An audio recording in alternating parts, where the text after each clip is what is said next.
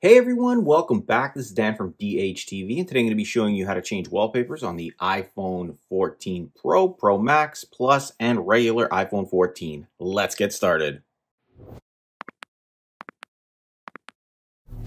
Alright, so we're continuing the beginner's guide to the iPhone. As always, the playlist of all the iPhone tips, tricks, and tutorials is in the description if you want to learn more. We're going to focus on how to change this wallpaper on your iPhone. Now, there's two wallpapers that go together. This one that's behind our applications right here, and then the wallpaper that sits behind our lock screen. So when we unlock our phone, this one right here. And we can change both of them simultaneously, or you can just change one.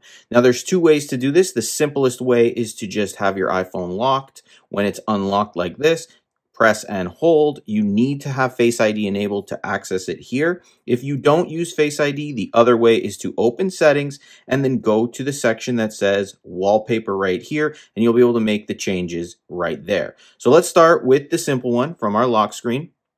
So just quickly unlock. You see it unlocked up there. We'll press and hold on our screen, just tapping and holding. And we'll be able to see our active wallpapers. Now I've got two here, this one right here, and if I swipe left or right, you'll see which other ones you have available to you. Now to change it, all you have to do is swipe to the one you want, tap, and it'll change that wallpaper to the one that you just selected. If you want to customize the wallpaper, you can tap down here, tap customize, and you can tap on the option that you want to change. So we've tapped on our lock screen portion here, and we can tap in each one of these boxes, selecting different apps. So for example, if we wanted to add in, let's say the calendar up here, it'll add that in. And you can do the same here. Tap on the middle one, choose if you want to change the font, the color, all that good stuff. And then even down here, where it'll allow you to add different applications and options for you that you can add right there. I'm just going to X out of this one, and I'm just going to cancel this because I want it to be the way it was. And we're going to go over all the way to the right side here, and we're going to add a brand new wallpaper. So if you want to add a new one, you just tap in there. It opens up this screen here where you'll be able to see some options at the top, some featured wallpapers, and then a photo shuffle. So this will use a dynamic set of photos that shuffles as you use your iPhone throughout the day. So it's your iPhone photos on your Photos app. You can choose from photos, people, photo shuffle, emojis, all of these up here, or you choose from the featured. So let's say we chose one of these featured ones. So this one right here, Unity. It'll automatically place that one on the screen, and you can then make your changes. So first you can swipe. You can see down here when you have these little dots, it's going to give you different variations of that specific wallpaper. So choose the one you like, and then you can tap within all of these sections once again to add widgets, apps, and things like that. So we'll close out. When you're happy with it, you can tap add.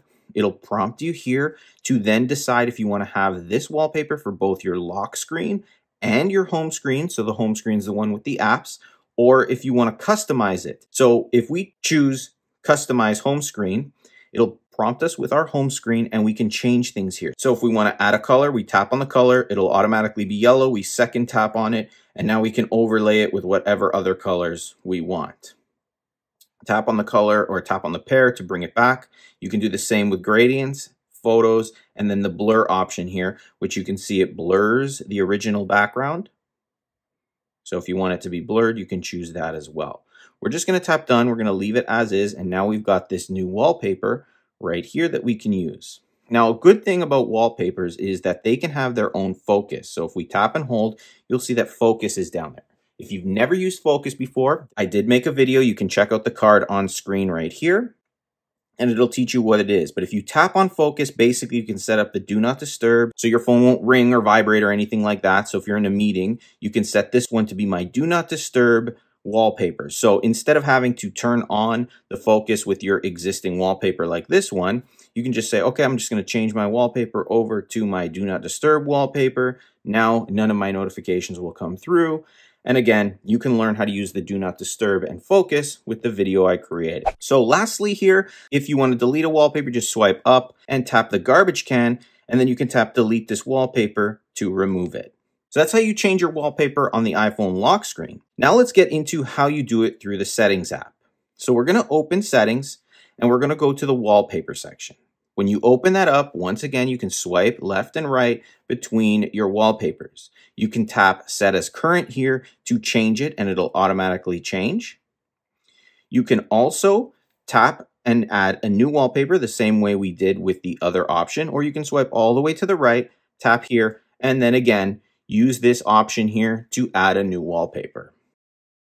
Moving back over here to our original wallpaper, if we tap on it, you'll see that it brings up all of our extra options that we had before. If we tap on the lock screen portion, we can change the lock screen there as well. So it's pretty much up to you how you want to handle your wallpapers, either through the lock screen or the home screen. But this is the simplest way I can show you how to change wallpapers on iPhone 14 Pros or older iPhones running with iOS 16. So hopefully this helped. If you have any questions, feel free to ask me in the comments section of this video. I'm happy to help. And again, there's a full playlist of iPhone tips, tricks, and tutorial videos to help you get the most out of your iPhone in the description.